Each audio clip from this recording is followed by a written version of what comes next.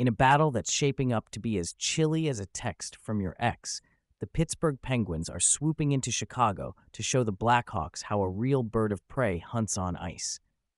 Think of it as a Cold War, but with more teeth gnashing and less diplomacy. The Penguins are strutting in with a been there, won that swagger, while the Blackhawks are more like, we're still here, right, guys? Pittsburgh's got their eyes on victory faster than a hipster on a limited edition vinyl, despite recent slips that made fans question if they were skating or just doing performance art. Chicago's got more holes in their lineup than a plot in a B movie, making this game look like a mismatch that's less David versus Goliath and more like Godzilla versus a Chihuahua. Prediction: Penguins are going to glide to victory faster than you can say, pass the hot sauce.